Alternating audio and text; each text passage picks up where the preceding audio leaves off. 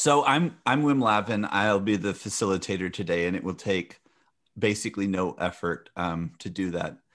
But what else I get to do is kind of talk about the organization and the conference for just a second to frame where this conversation, this presentation fits into this larger arc, which is to say that there is the Peace and Justice Studies Association, which is putting on this virtual conference this year. And we've done so by breaking up content into 3 months, so that we started with restorative justice and moved to a storytelling narrative use in our processes for restorative justice. And now we're in our 3rd month, where the overarching theme is polarization.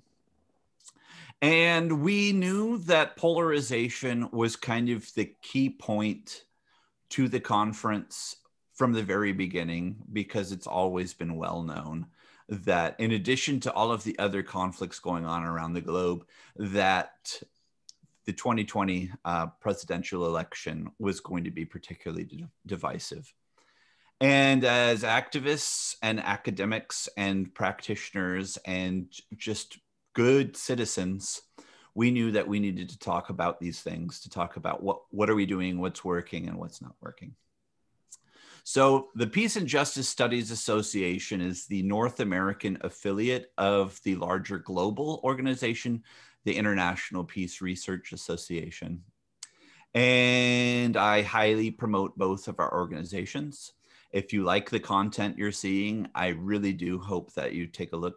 I'm pretty sure just about everybody in this call already is a member, but for those who might see the recording, please go to the website. We have affordable memberships. Please look at, this is the last part of the sales pitch. Please look at the upcoming programming we have.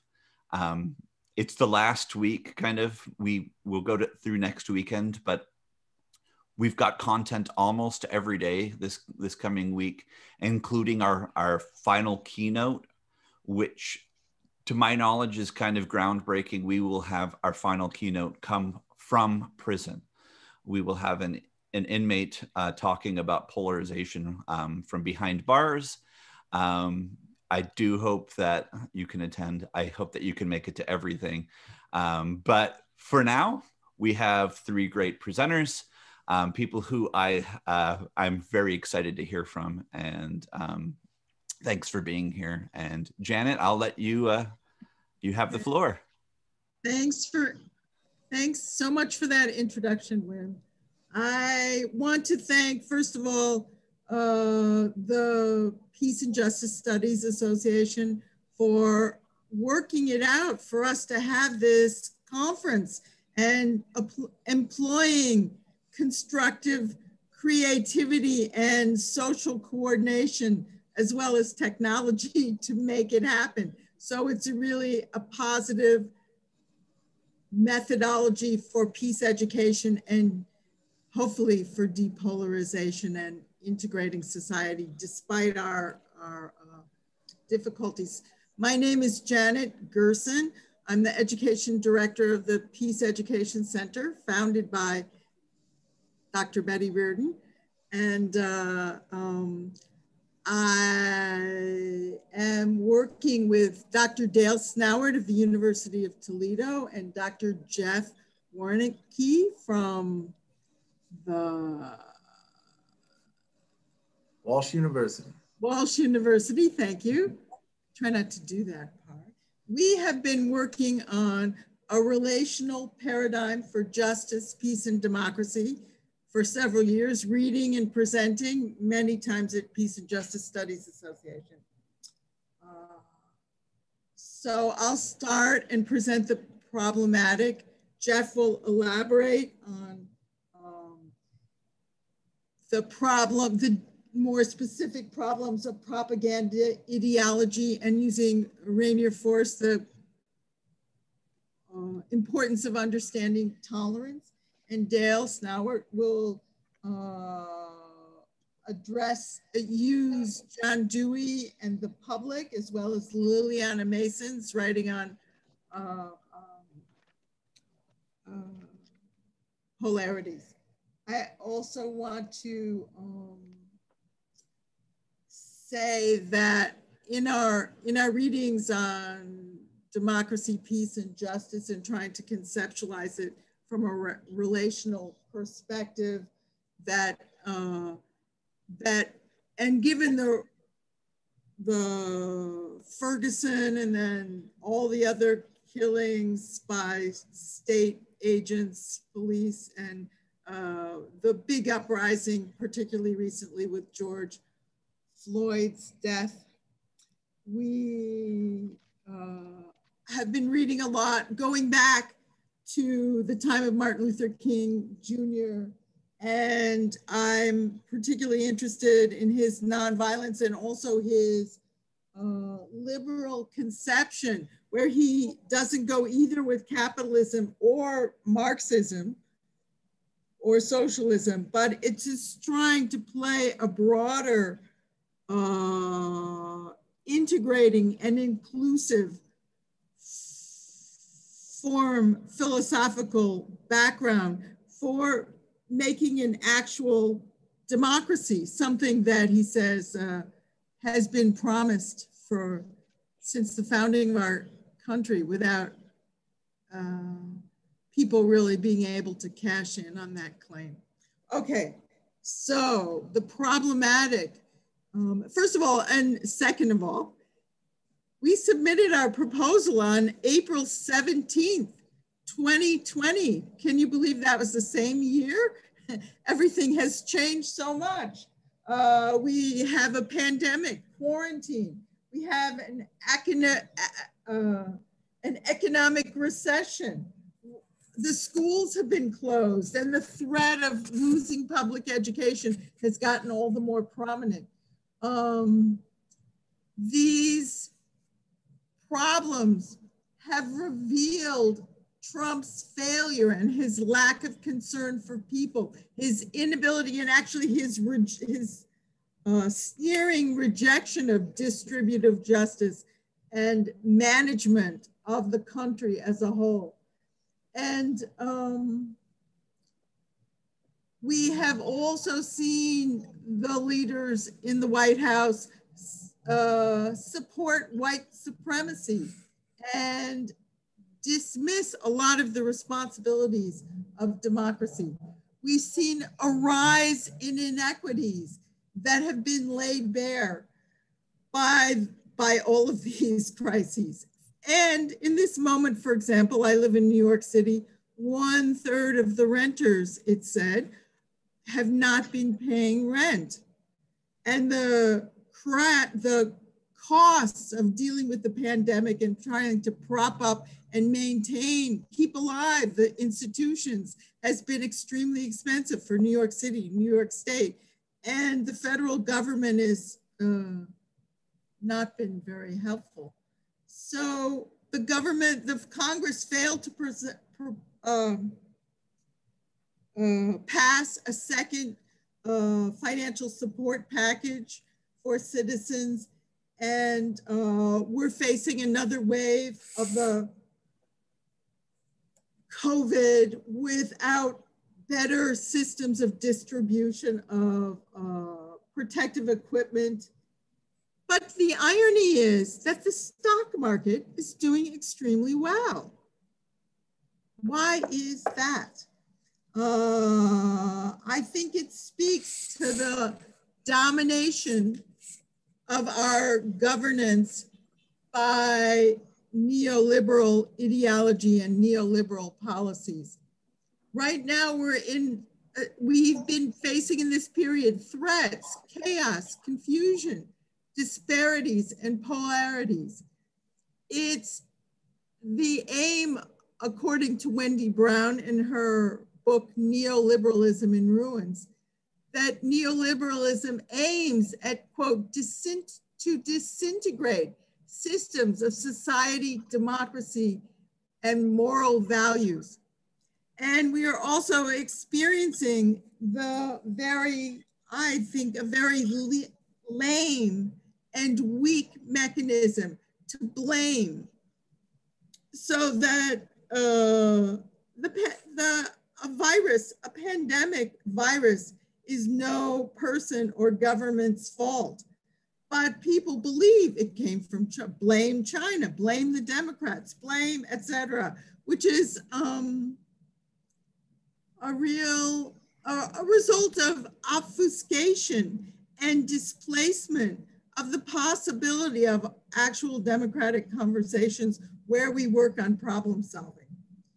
So that, I think, is partly what Wendy Brown means in her title, Neoliberalism in Ruins. We may think of, so to define neoliberalism a little bit, not extensively, but a little bit, we've all heard of, from the Reagan era, of trickle-down economics. Let the market be free. The economic will correct itself. Just rely on consumerism. So, for example, when George Bush responded to the 9/11 bombings and terror acts, he said, after a couple of weeks, he said, "We can solve this. People, go shopping, go shopping." Really? That's the answer? I think that answer reveals how he is speaking for neoliberal theorists who are working for global elites and what economist David Harvey calls capitalism by extraction. This is different from what Martin Luther King Jr. would say, which is, oh, it's all right for people to try to further themselves, better themselves, make more money, get more financially secure. But capitalism by extraction is a means by which, wherever there's money or something flourishing financially, there's an aim to take control of that, be it an industry, the development of a vaccine to fight the COVID, or uranium or important metals in Afghanistan, Colombia, Nigeria, etc. And we also see that this financialization of the economy, where the market does well, but the producing of, for example, important protective masks for the population and healthcare workers and essential service workers has not been really accomplished. So neoliberalism is also globalizing. So it transcends the regulatory powers and the structures to protect people which governments and states provide. They may not be perfect, of course, government, states, and regulation. We all may have our critiques and arguments with them. At the same time, they provide, or we may have thought in the past, a stabilizing and equalizing structures or potential for that in state mechanisms, government mechanisms. The market intentions and neoliberalism is both a market project and a morals project. Market values supersede human society values, values of human security. Morals, as we've been discussing in our group, are the values we need amongst humans to coordinate human society and protect the dignity, the respect, and the well-being of the people and the land and the environment, which we all need to live. Neoliberalism and its actors this is less well known and less acknowledged, attack democracy and the will as a kind of will and consensus of the people and attempt to dismantle it. Deregulation. Regulations are often argued for by populations, workers, people in various locales to protect the health and well-being of the citizens. But neoliberalism's aim is to supersede the will of the people through deregulation. In other words, they aim to replace the government purpose as serving the market to replace government as a service for and by and of the people to government's purpose as being serving the market, corporations, wealth, and extractionist capitalism and hierarchical or hegemonic arrangements like white supremacy and patriarchy.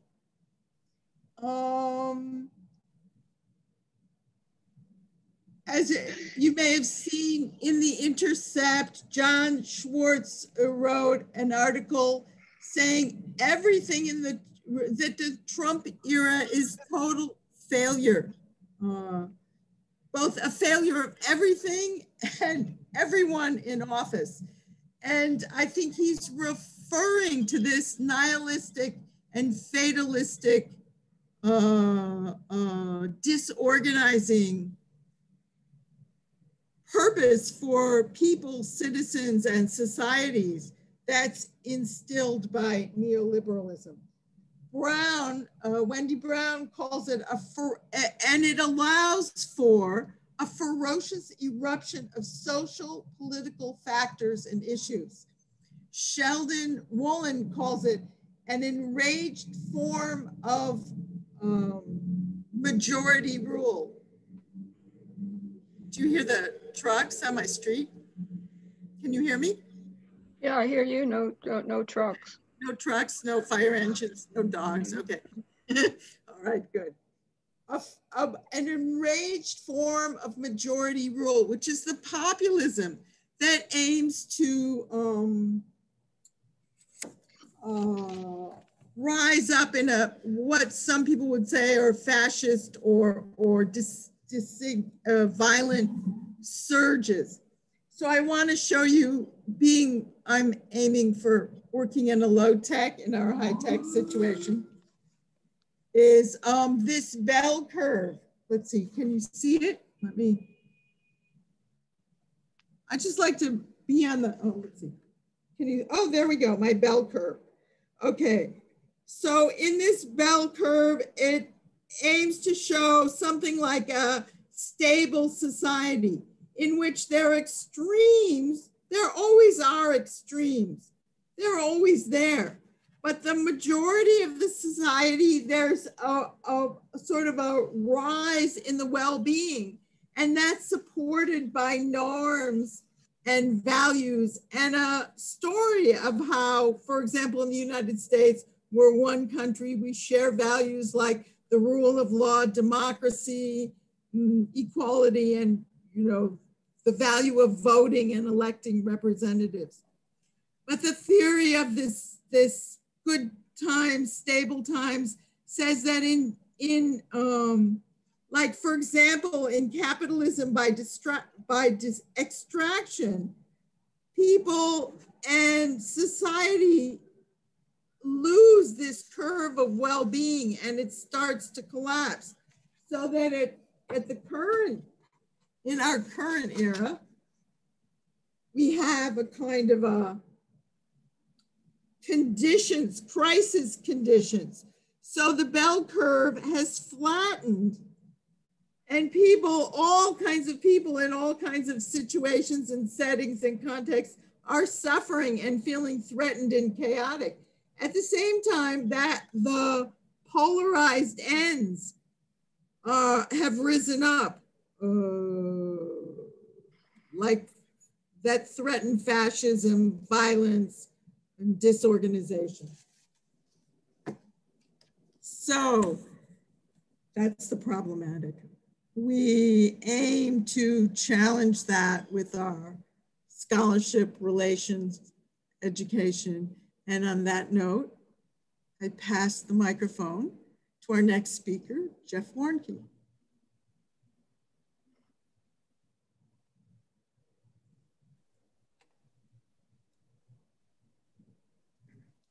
Thanks, Janet. I'm going to see if I can get this screen to share here. Let's see, I start.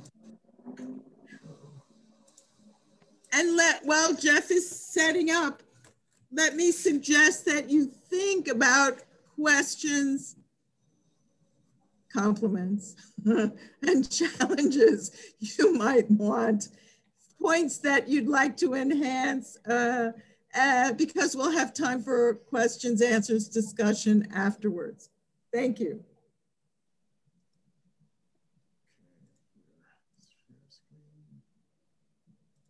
This will do it. Nope.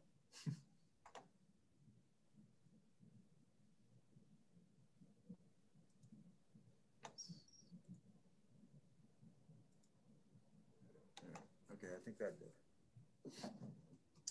So in this discussion, I'm sort of exploring this idea of demagogic propaganda through sort of this lens of democratic theory, deliberative democracy, considering sort of the challenges to sustaining liberal democracy from the inside.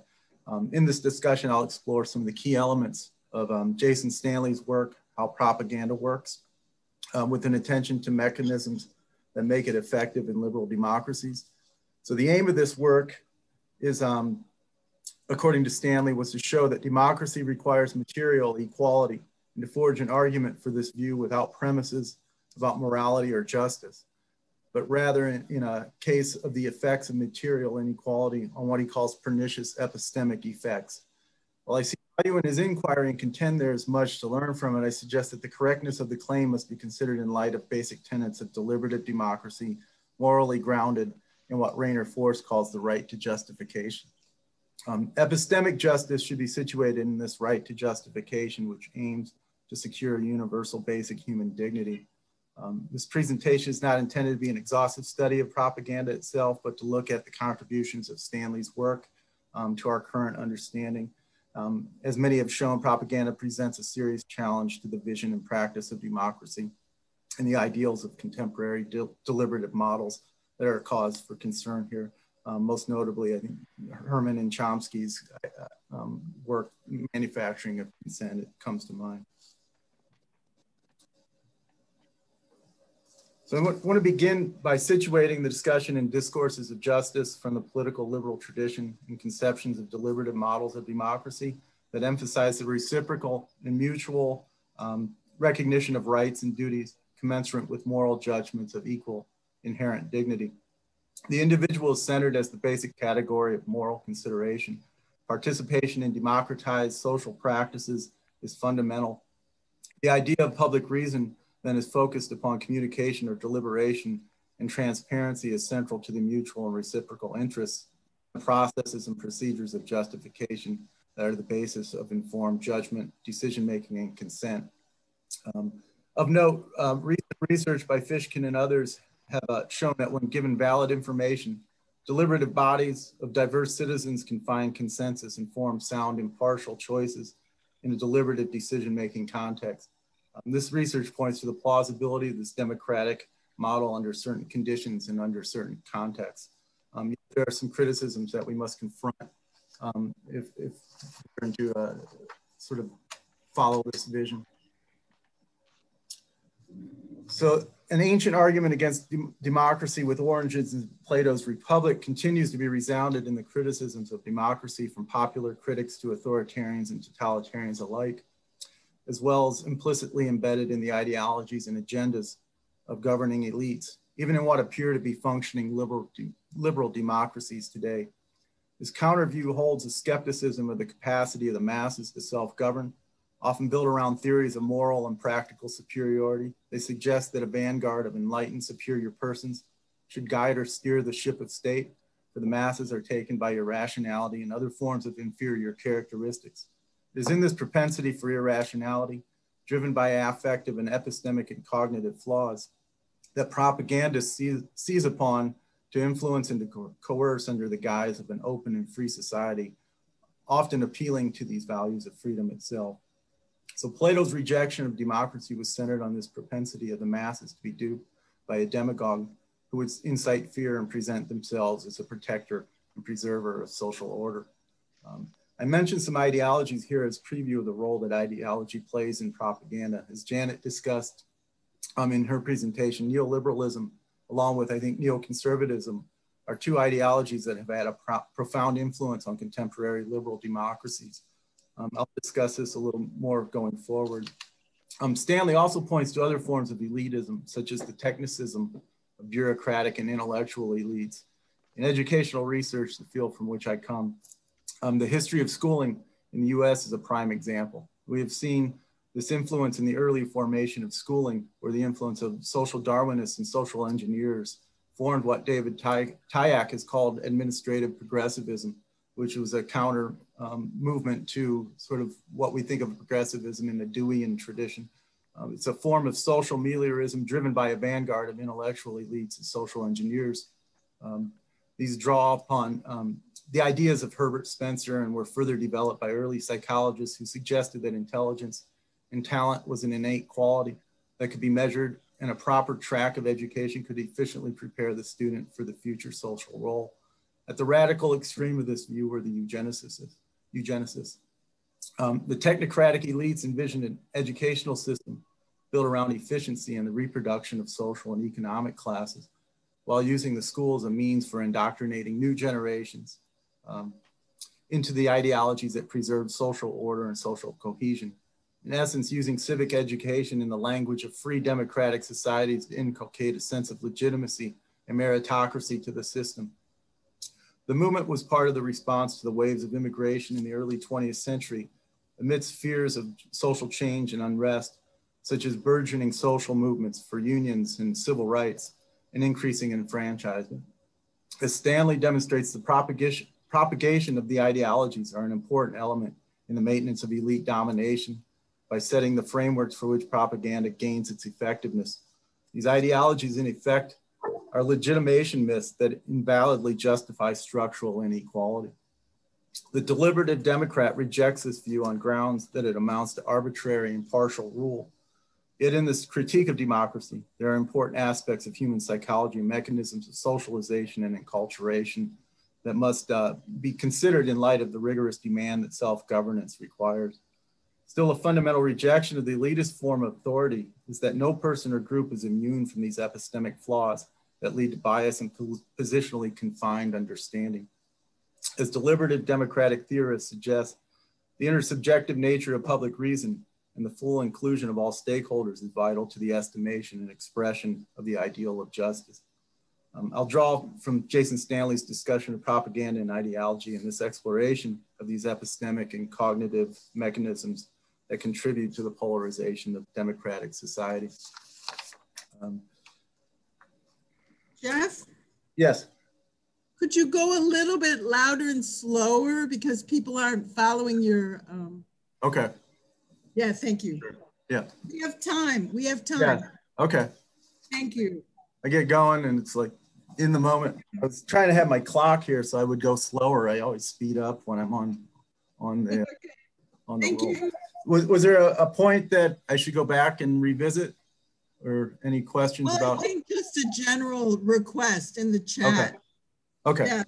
Maybe not everyone is even first language English, so you know that. Okay. Yeah, sure. I'll slow down. Let's see. So we're on this slide of propaganda and demagoguery. Then is sort of laying out some of those, the definition of propaganda. And I think Stanley presents as sort of a novel view of propaganda. Defines propaganda in two modes. One is sort of a supporting propaganda. And the other is what he calls undermining propaganda. Supporting propaganda then is sort of, to quote him, employs a valued political ideal to elicit emotion. It's devoid of reason, such as ungrounded fear or ungrounded pride. in the service of realizing that ideal. So, it's supporting that ideal that we're using rhetoric to appeal to. This form is not the focus of his book or his work so much. What he's more concerned about and what he sees as a real challenge to democracy is this second one, the undermining propaganda, which he defines to quote, an argument that employs an ideal in service of a goal that tends to undermine that ideal. In other words, he describes it as a violation of a sacred ideal, packaging the language of that ideal. So we're using the language of democracy to undermine democracy. And I think we've seen plenty of evidence of this in the past 4 years, especially. As Janet spoke about neoliberalism, this is sort of an approach of the neoliberal agenda as well, I think. And Wendy Brown does an excellent job, I think, of discussing that in her work. So undermining propaganda is demagoguery. It is grounded by flawed ideologies that distort valued political ideals. It is presented in a way that prevents recognition of the aim, goal, or agenda of the demagogue who seeks to undermine the political ideal. A classic case would be Adolf Hitler's use of the democratic processes of Weimar Republic to secure his position in power that he in turn aborts. So there's a demagogic propaganda that Stanley contends aims to erode empathy. So empathy is seen as a central feature of reasonableness and human sociability, which are really at the heart of it, I think, democratic or deliberative democratic life. This is connected to mechanisms of affirmation of the self and the negative attributions of categorically defined others, as in social identity theory. Stanley rejects the conditions that propaganda must be false or insincere, as other theories of propaganda sometimes suggest, calling these the falsity condition and the insincerity condition. He suggests that based upon flawed ideologies, the propagandist can be quite sincere based upon a false consciousness that distorts his or her reality, which aims to justify and legitimate the inequality of their social practice. So Stanley points to an important role that propaganda then plays in this process. Certainly the existing flawed ideologies are a key part of the problem. However, it's the use of propaganda that masks these flawed ideologies, especially when you think about it, using the language of democracy to harm democracy. It has a way of masking the underlying aim or goal of that ideology.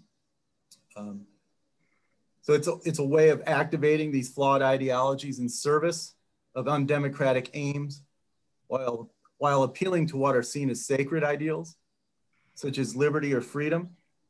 One is a partial or chauvinistic view of liberty, as in the case of neoliberalism's use of the idea of liberty, or for instance, an example of this kind of undermining propaganda, it uses the language of freedom and autonomy. When we think about, like, I was thinking of the example of the negative rhetoric around mask wearing in the past few months. This is something that we're all experiencing. It's rooted in this language of freedom, right? How dare you, insult my autonomy and my right to do what I want to do, kind of thing. It's often the basis of their criticism. While it's an atomized, cynical freedom devoid of the reciprocal and mutual concern that is really at the basis of democratic values. And this is a way of eroding empathy and reasonableness in that domain. So I'd like to explore this concept of ideology and flawed ideology a little more precisely. And I'll go into that in the next slide a little bit.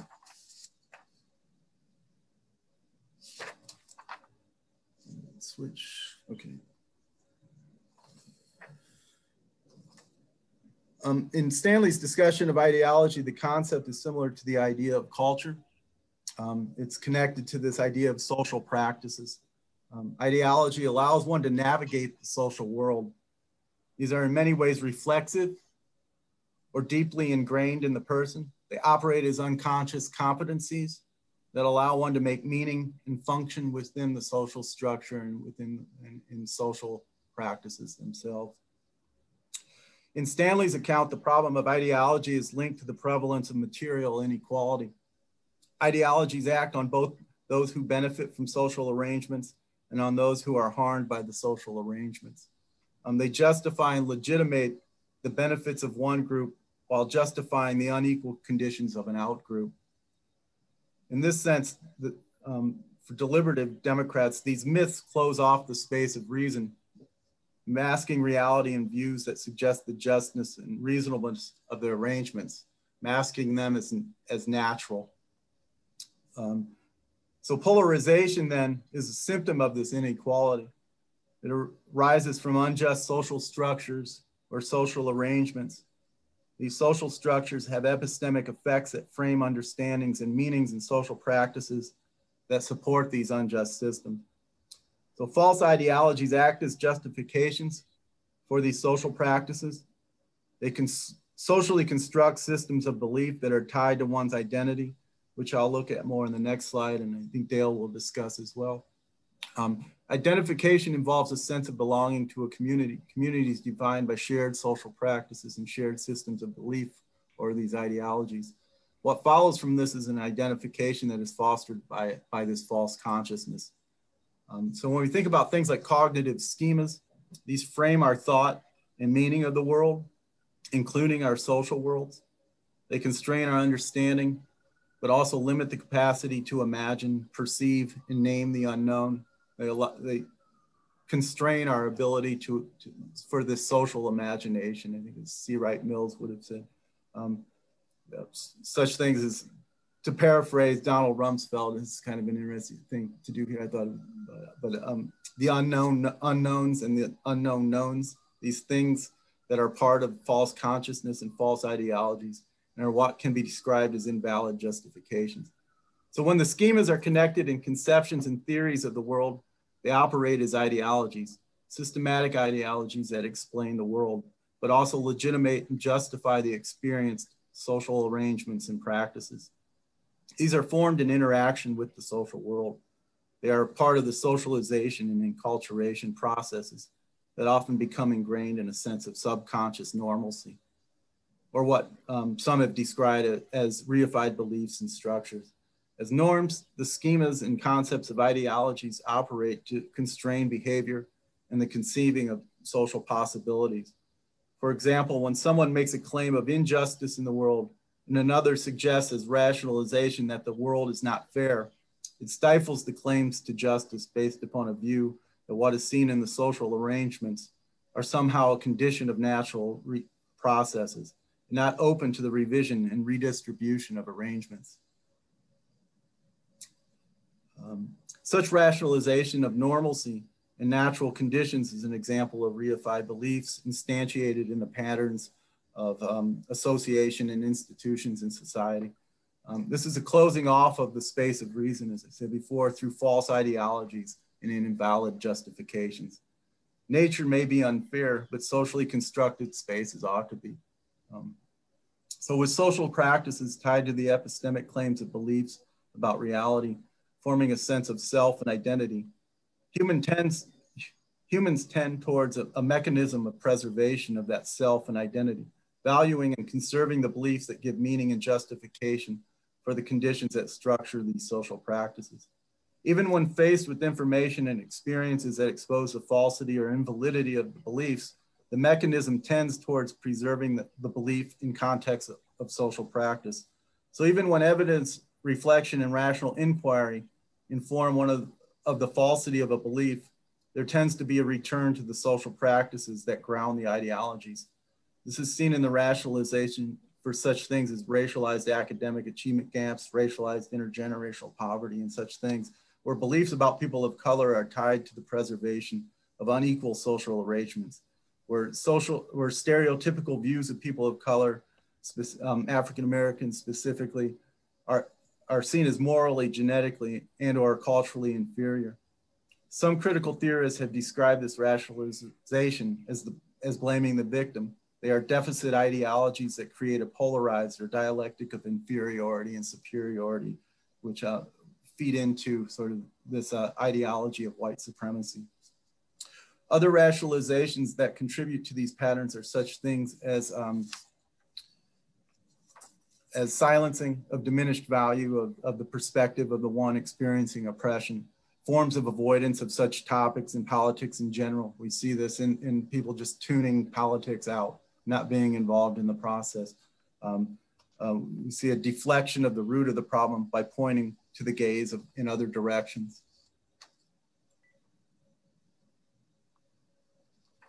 So the linkage of these reified beliefs to senses of self and identity are further connected to one's sense of connection and community, or belonging to an in-group, as many social psychologists describe it, are incredibly stable over time, resistant to change even when confronted by contradictory evidence. This contradictory evidence itself produces a sense of emotional discomfort and disorientation that can further enforce the static or conserving epistemic mechanisms. This presents a fertile ground for propaganda and demagoguery. In the link between ideology and the use of propaganda, what Stanley draws our attention to is the way that propaganda relies upon existing ideologies embedded and constructed in these social practices, reified beliefs that are activated as frames of reference for the receiver of propaganda. The mediated messages are meaningful and play upon deep and often subconscious systems of value and belief. Demagogic propaganda masks explicit speech. When these ideologies are connected to one sense of self and identity, or more precisely, there are multiple identities. They are developed by interacting with different communities of practice. They are supported by affective affirmations and drives for a sense of belonging connection to the social in-group. These affective processes drive a resistance to change or alteration when new evidence contradicts the ideologies, making them static or resistant to change over time. These are demonstrated in such mechanisms as selective attention, self-confirmation bias, and self-affirmation. When I think a real danger of this is when negative attributions are attached to outgroups. This intensifies under conditions of heightened fear and threat perception. The propaganda associated reinforces dehumanization processes in what can be labeled eliminationist rhetoric, a call for the extermination of the threat within the metaphorical frames of fear, threat, fight, and survive. All this is destructive of the space of reason. It distorts the reality and the community and who or what we are connected to. And that is the end of mine. I am the Debbie Downer of the group. Okay.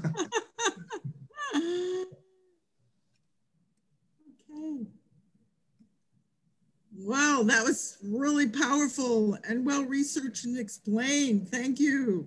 Now we're looking to go for Dale Snauwaert's presentation, and to perhaps uplift us a little. I don't know. Go, Dale. Let's see.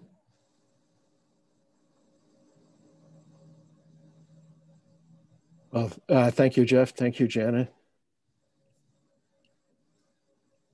Appreciate your thoughts, your detailed thoughts on the subject. I'm going to share my screen here, my PowerPoint as well.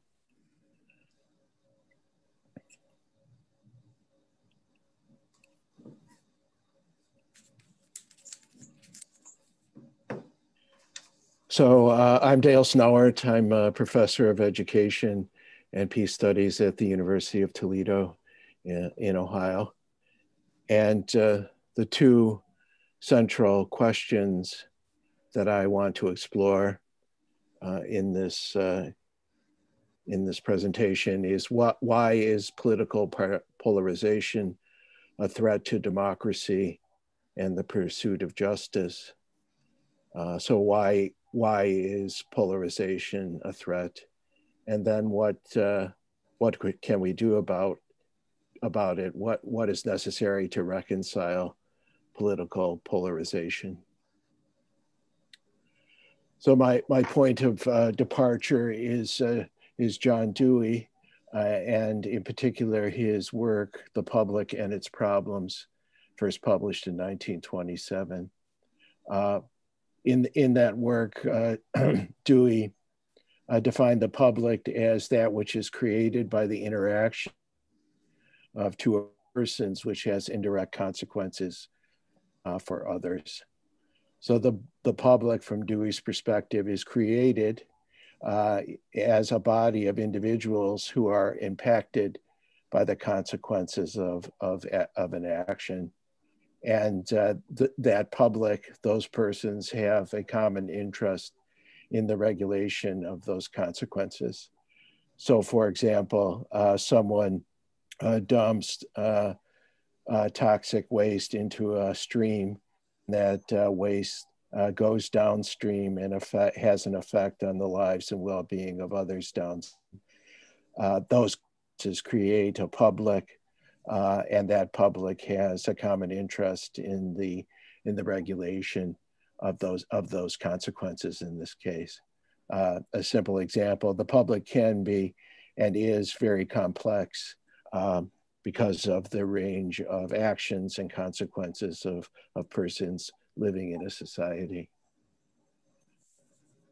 Although a public is called into existence by the consequences of action, and we all have a shared interest in the regulation, the public tends to be inchoate and unorganized. And Dewey asks, and that's the problem of the public. How is the public to be regulated in the common interest is the fundamental problem of the public. One answer is that the regulation of the public requires the enactment of public policy via the rule of law by the state. So the regulation of the public calls into existence government and government action in order to regulate the public. And through the impartial application of law, that creates trust and makes social cooperation possible in the society. Furthermore, as we'll see, the regulation of the public requires social intelligence. That is, it requires the active participation of the people that make up that public. So on the one hand, the state, the government is necessary for the effective and just regulation of the public. The state is the only entity that has the power capable of providing social order and the regulation of the public. And that requires the people to enter into a social contract with that power in order to guarantee social order and the just and effective regulation of the public. So to use Hobbes's phrase, the coercive power of the state, the Leviathan in Hobbes's terms, is a necessary requirement for the regulation of the public. The power, however, there's a fundamental problem with the Leviathan, and that is that if left unchecked, it will become despotic, leading to domination and oppression. So the Leviathan, the coercive power of the state, the government, is necessary, but if left without accountability, without the check of the power of the people, it will tend towards tyranny and domination, including the capture of the state by elite interests. And that's also a problem of the public, to what is necessary to check the power of the government. One historic answer and very important answer to checking the power of the state was the erection of a constitutional architecture of checks and balances, the establishment of the Madisonian division of power, a architecture that divides power vertically among various jurisdictions and also among independent branches of government.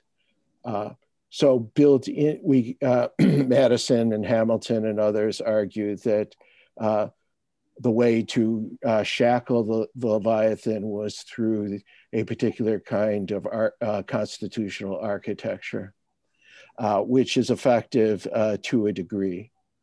However, the constitutional system of divided state power alone is insufficient to curb that power. An informed citizenry is needed to control, regulate, and condition the power of the state.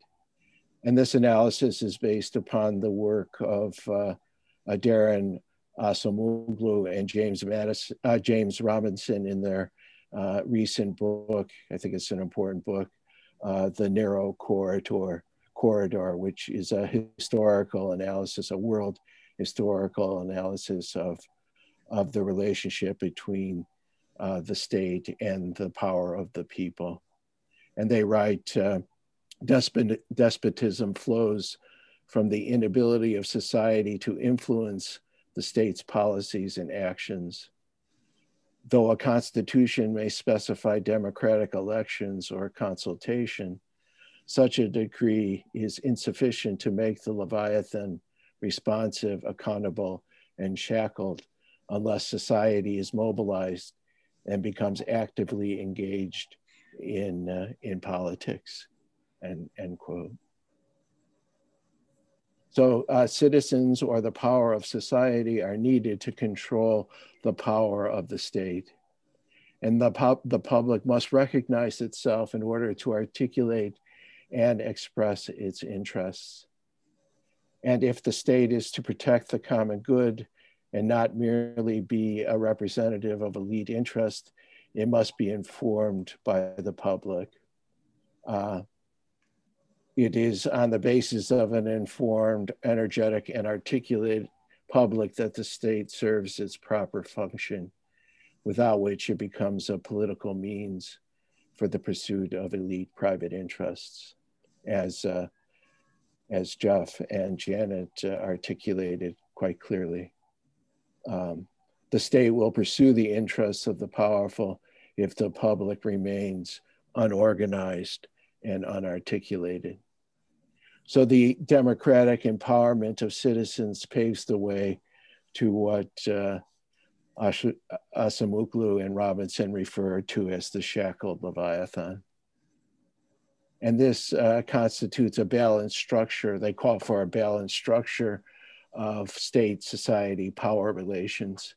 And that balance of power between the state and society creates what they call a corridor of liberty, a space within which liberty and justice can be pursued and established. And that's illustrated in this graph, that if the power of the state is too powerful relative to the power of society, then you have a despotic state. If the power of society is too powerful relative to the state, then you have an absent state, usually in the form of a failed state or anarchical conditions. So the corridor is created when you have a proper balance between the government and the people, and that proper balance creates a space, a sphere of justice, a sphere of peace, within which a just and well-ordered society can take place. So the idea is a fundamental balance between government power and the power of society, the power of the people. This requires various pillars of democratic power, free and fair elections, the rule of law. A fundamental important aspect is the legitimacy of the opposition, the norm of legitimizing the opposition so that the opposition in the political realm are not treated as enemies, but as common citizens, but who are opponents in in politics. The integrity of rights is a pillar of democratic power, the establishment and protection of basic human rights, and then the establishment of public spaces of deliberation and reason are necessary for the power of the people and the regulation of the public. We could probably list many more pillars of democratic power, but those 5 are at least very important. These pillars and thereby democratic power, the power of the people, are threatened by a variety of threats. One of them is polarization. Others are exclusionary membership claims, narrowing it, who belongs in the political community. Economic inequality is a threat to democratic power. The shrinking of the middle class, the concentration of wealth in an elite is a threat to democracy, as well as concentration of political power. Executive aggrandizement is also a threat, as well as the coercion of democratic norms and the undermining the legitimacy of fact-based truth are also threats. I want to focus on polarization and exclusionary membership claims in what follows. So political polarization and exclusion as threats are often interconnected, and they are based upon the social psychological finding of a tendency for in-group bias and out-group hostility. There is a tendency among human beings, perhaps based in our evolutionary history, to be biased in favor of one's in-group and to display out-group hostility. And when that becomes extreme, there occurs an alignment between social and political identity. When one's social identity becomes aligned with one's political identity, when they become merged, then politics becomes about the groups winning, about a political victory, and not about the common good. So when there's an alignment of social and political identity, as opposed to multiple identities, then politics becomes about victory and not about the just and effective regulation of the. And this polarization is exacerbated by many original exclusions or formative original exclusions from equal political membership around the characteristics of race, gender, social class, and ethnicity. These exclusions grounded in formative rifts at the basis of our society, they fortify social status and political hierarchies. And this occurs when citizenship is tethered to identity characteristics. So political polarization is exacerbated by exclusionary tendencies around original exclusions. In turn, these political polarizations and exclusions can be weaponized politically and become political strategies. And I think this is what Janet and Jeff were discussing in terms of the ideological apparatus, in terms of neoliberalism, and as well as the demagogic tendencies in weaponizing democracy against itself. And this has been used classically. Carl Schmitt gave a classic formulation of this by to intentionally demonize or create the political opponent as an enemy as a way of creating greater polarization. Newt Gingrich, in his famous '94 memo, he advocated that Republicans denigrate Democrats by using a series of pejorative descriptors for Democrats, which was the beginning of our current polarization. So polarization can be weaponized internally within particular political groups. It also, as we well know, can be weaponized externally by external actors using information warfare techniques, et cetera. So polarization, political polarization, can also be used as a political strategy and has been. The consequences are numerous. The consequences of political polarization are numerous. And in particular, it undermines the moral and political power of the people relative to the state by weakening the pillars of democracy and thereby narrowing the corridor of liberty and the possibility of the effective and just regulation of the public. It does this in a variety of ways, including in-group victory being prevalent over the out-group becomes the sole priority.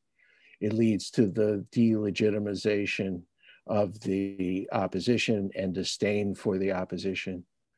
It causes civil discourse and reasonable public deliberation to break down into decisive rhetoric. It results in a decline of cooperation, reasonable disagreement, compromise, toleration. It leads to anger-driven political activism instead of reason-driven participation. It prevents social class, economic, and political solidarity. It pits, for example, working class people of different ethnicities against each other. Fundamentally, it leads to the centralization of executive power and the potential capture of the state by elite interests, because it causes paralysis, usually in the legislative branches of government, thereby leading to an increased concentration of power in the executive branches of government, among many other consequences. So political polarization is a significant and harmful threat to democracy and the just and effective regulation of the public. There are probably many possible solutions to the restoration of civil discourse and public deliberation. I believe that the primary solution requires a shift from in the general population from an ethnocentric perspective to a world-centric perspective. And that world-centric perspective would include forging and fostering a superordinate common civic identity, as well as a respect-based approach to toleration. I know I'm running out of time, but briefly, the idea of a common civic identity could possibly be grounded in shared political principles and ideals. And Abraham Lincoln and Franklin Roosevelt gave nod to this idea that what is our common bond is not our race or our ancestry or our ethnic origin. but it is a affirmation of our fundamental values and principles. And if we can gain a overlapping consensus or an agreement around shared principles and values, that that would counter the polarization, the effect of polarization. So an identity, a civic identity based in commonly shared principles is one possibility. This would lead to a respect conception of toleration, which is based in reciprocal recognition across differences, respecting every person as moral and political equals, as free and equal citizens, and that toleration of difference would be grounded in a shared moral basis of respect, which links back to the acceptance of fundamental values and principles that could be shared. So toleration is often based in a permission conception that is not based on respect, but compliance by the minority to the majority. We'll tolerate you if you comply with our dictates. The respect conception of toleration flips that and says that we establish a basic shared respect for each other, and that allows us to see the commonality that we share, but also to recognize our differences and to solve our differences in a respectful manner. And I believe that peace studies education could speak and should speak to the forging of a common political identity and respect-based toleration. So, thank you.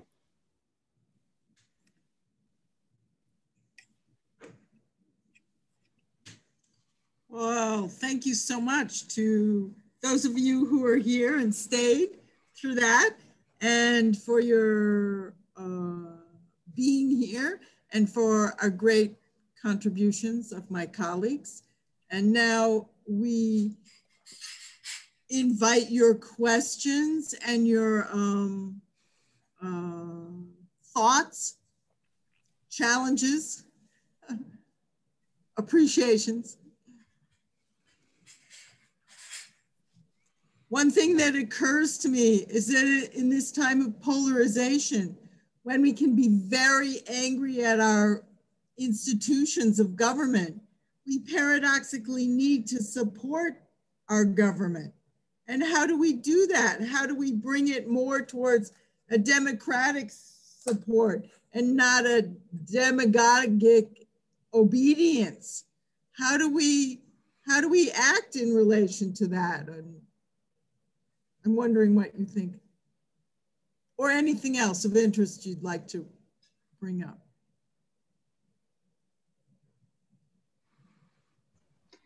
I think I have a practical question, especially for the last presentation.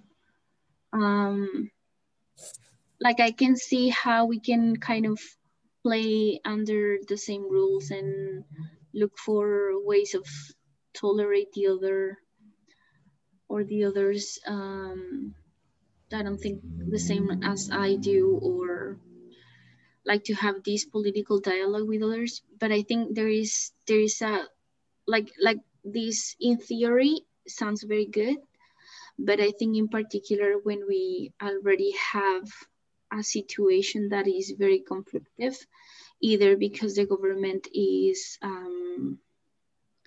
has so much power, or like for example in my country that we have like an internal conflict.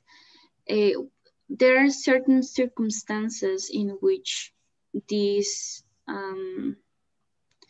ideas of kind of, I don't know how to say that, but kind of playing under the rules and being tolerant are just impractical.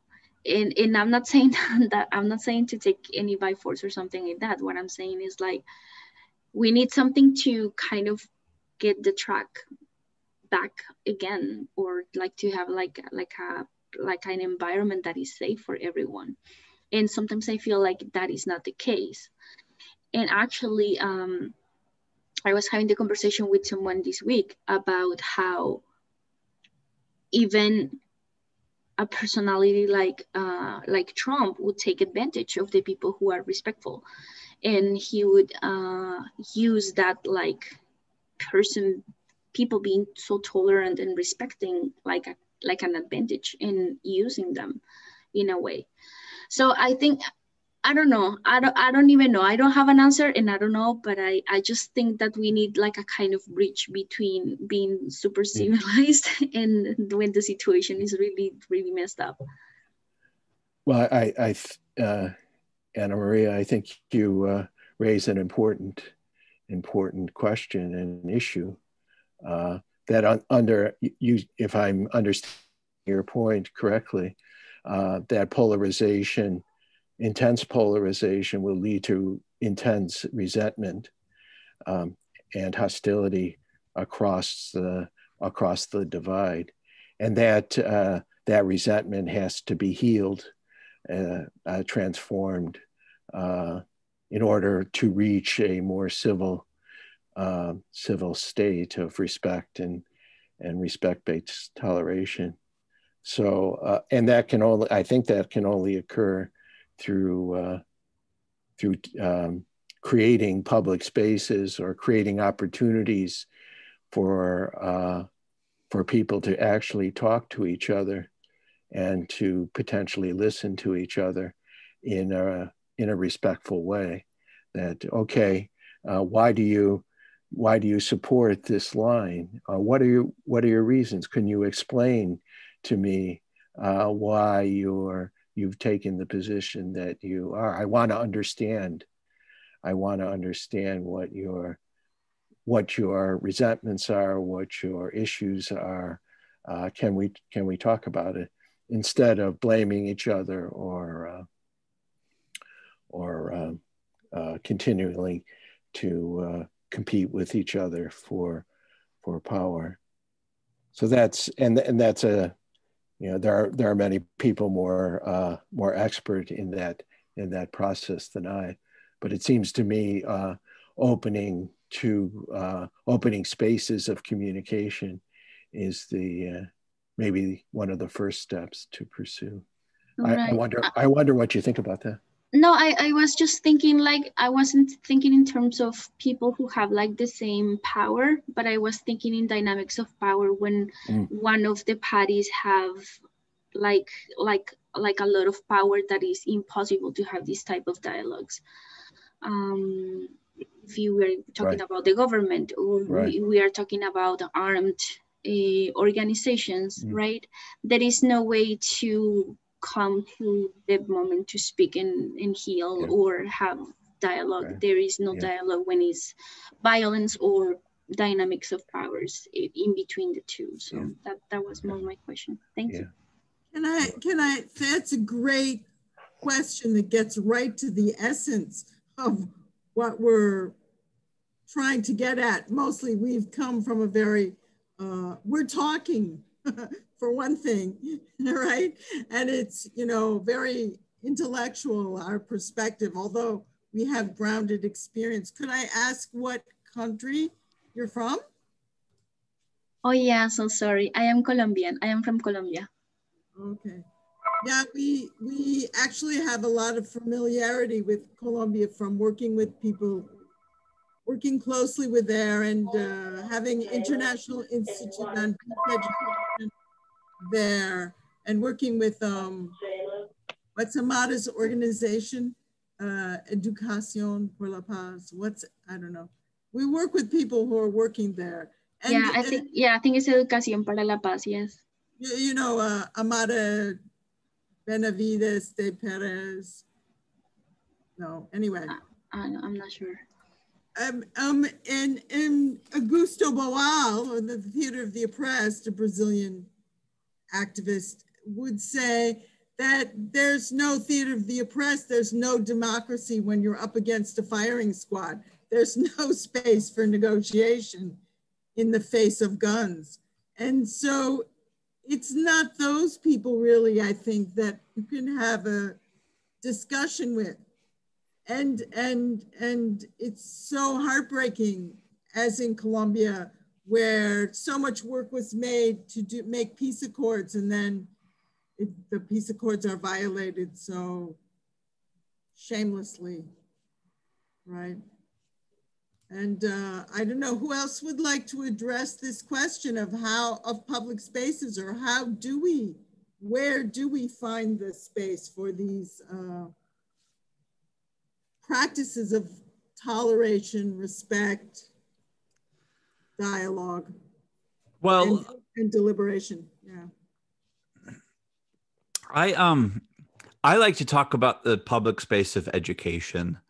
I have maybe the thing that I'm trying to figure out how to add to my courses. I mean, I haven't built it into the syllabus. On the one hand, as a conference committee, we knew that polarization was a big deal. But in terms of thinking about how to teach it, I think I was actually thinking more of avoiding the subject to go over the other stuff and try to keep the class present. But I have this slide. You've probably seen it in some place or another. But I feel like this is one of these tools to talk about. On the one hand, we do have a reality of polarization. And I think part of what the presentations, I think, really revealed, especially the detail about Newt Gingrich in 1994, I just have to say, like, that it was really helpful for me to see that there was this strategic weaponized use of derogatory and pejorative labeling in order to create the emnification. I'm sure liberals have emnified the other as well, but to have that reminder that we're situating a conversation in a longer arc of, instead of arguing substance, we've been arguing character for a long time. But anyway, so this slide here reveals, I think, a clear psychological detail that when we show the states as either being red or blue, we do create the appearance of a much more divided and polarized America than when we show it as the shade according to margin of victory. And, you know, the person who studied it, right, says when people were shown this image, they perceived the country as less polarized. So if educators can take back the space to say, we can't guarantee comfort in classrooms, but we can guarantee safety, and we can have meaningful conversations about politics, I feel like that's at least one of the mechanisms where we can get back to these pillars of democracy, where it's substance, right? Being hard on substance and not on people.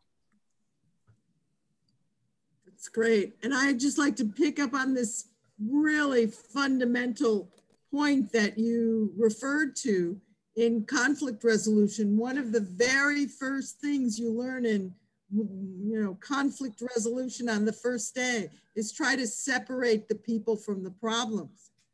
But polarization, and then you can look at the problems as a team. And in polarization, it's the opposite. Blame the people, accuse the other people, and sort of nudge away from the real problem that we're trying to solve. Let's, Eric Byrne, he started a branch of psychology and therapy called transactional analysis. And he had he had this book, Games People Play. And one of the games was, let's you and him fight. And certainly our governments do that in our polarization. And the media does that too, by showing and labeling huge swaths as red against blue. Well, I think that we are not blameless. The practitioners, am I okay? Can you hear me? Okay. Yes. I think the practitioners of peace studies and peace education are not blameless. I think we need a great deal of self-reflection on the language we use, on the assumptions we make when we describe positions, when we outline problematic and so forth. The other thing that seems to me we need to get at is the actual human behavioral dimension of what we're calling here the problematic of polarization. Polarization is people. It's people who are alienated sometimes from their neighbors, sometimes from their family.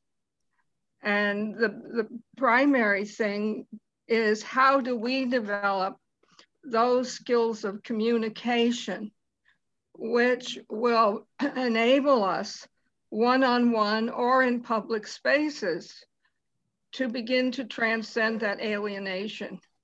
And I don't think it is, I don't think that the language and concept of conflict resolution and various other theories on communication are up to it. I think it's something a lot deeper. Yes. I was very struck by an assignment my great niece had in a freshman political science course. And it went to this getting at the humanity. I thought it was a brilliant strategy. The professor asked them if they would be willing to identify themselves as liberal, conservative, or middle of the road or whatever. And then on that basis, she paired the students. And what they were to discuss was not their positions, but how do you think you came to believe what you believe? What were your experiences? What has your life been that brings you to this point? And what my niece reported to me was a very fruitful conversation between two youngsters who would not have been able to talk to each other if they had been put into the usual paradigm of making the political argument. And that's just one thing, but I really think we've got to start developing a professional repertoire for opening communication, whatever the space, whether it's a public space or private space.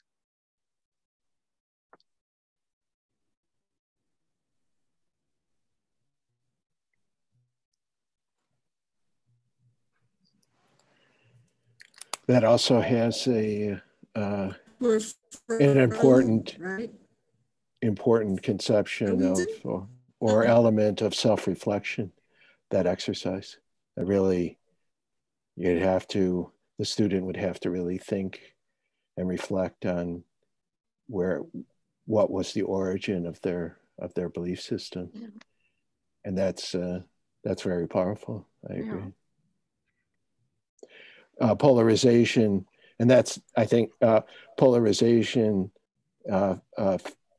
results in the striving for victory over others rather than seeking commonality or any kind of compromise. And I think, Betty, that your example suggests that a way to transcend that attitude of victory is to deeply reflect on why we hold the beliefs we hold. Yeah, I think that's a very important starting point for all of us. And also to kind of check in periodically on how are our beliefs changing and why. Yeah. And are we on the left also guilty of pursuing victory. Well, I perceive that a lot of times in the argument, because the argument is constructed to invalidate the argument of the other, not to try to find something in the argument of the other that we can relate to, that can be something that we understand in ourselves. I could think that. Maybe I don't think it, but I understand that thought. And once you really get to understand some of the thought of the other, I think then the communication becomes much more possible. Agree, exactly. Great. Other comments? I would characterize what you described, Betty, is opening up. I think in peace education, we're not looking to just solve problems. We're really looking to build relationships and connect and have life and these problems illuminated by the others, by opening a conversation and learning from others. Even as the professor or the student or whoever, we all are learners, and that's your, core to your work, and that's our work too. Other comments? Questions? Rejections? Jeff, does this conversation relate to your points about reification and softening up that reification? Yeah, I think that the practice of critically reflecting really resonates. I think what is the source of this, and how can I come to sort of interrogate those beliefs and the source of those beliefs and how they're held. I think it also points to some of the epistemic claims, right? And we become hardened in our beliefs, unwilling to revise, even in the face of evidence, and even in the face of hearing another person's perspective. And I think that relates to your superordinate identity, right? Of how do we see the other human being? We see that if we see them as an equal human being, they're of equal dignity, we see them as being redeemable. And I think that when Wim was talking earlier about his interest in forgiveness, I think that comes out of that. Seeing that person as a redeemable human being with a subjective experience that we want to hear, and we want to authentically connect to them by communicating, I think to Betty's point, by communicating to them in ways that we can connect with, right? It's presenting our case in a way that's authentic, but also in a way that person can understand. And I think that gets to the very point of the idea of public reason that you discussed from Rawls as well. What is the language that we're using, and are we showing that proper respect for that other person? Nice. Let me make some closing remarks so that we can. I'd like to add one thing. Should you do it after you? May I add one thing? Should I go after you, Wim? Well, I was just going to say that I could make the remarks. We could end the recording and continue the conversation as long as people wanted to stay. So the only question is, would you like to make sure that your observation is recorded? Yes. Yes. And so just that we have this International Institute on Peace Education, IIPE, which is constructed to be a learning community and to bring people together with an emphasis on learning and listening and with each other around a certain problematic, usually country-centric. And the next one will be in Mexico next summer. And that it's not so much problem solving, but everyone really is changed by that experience. So that is one kind of space that we create that's educational, but also edging towards more political understanding. Okay, thank you. And one other point to share is I learned that if you turn off your video, it can help with instability in the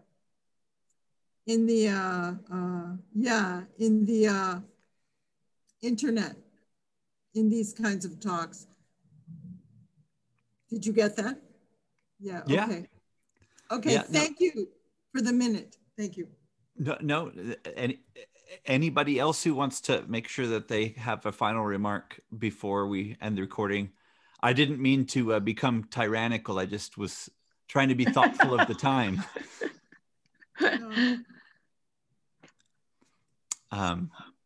Yeah, your institute, I'm a big fan. I'll keep applying to try to go to those events because I think that is, again, the way that we create spaces many times is by bringing people together. And I'm just, my comment, I think, to some regard, is to say that on the one hand, I think the critical self-reflexivity, the deep critical exchange with others is a work in progress. And I think it's something that I see everybody in our Peace and Justice Studies organization engaging in kind of all the time. And, I don't see any of the kind of the laziness on the whole, but I guess, that is the real challenge. I said that we knew we were doing it for the conference, but I didn't want to do it for my classroom. I knew it was a heavy lift to say that I would want to make that deep dive. And I think in so many ways, what I appreciate the most about the three different frameworks and how they work together is that I think it really offers a fantastic pedagogical format for creating the orientation to polarization, by which we bring it up as something that our founders and our framers were deeply aware of, and the steps that they took in order to try to create the opportunities for polarized exchanges, but also to contain and control the extent to which we would leave kind of this democratic pathway to, too much power to a leader versus too much power to society and so forth. So I really appreciate the exchange. I really have also appreciated the comments, and so we'll end the recording now.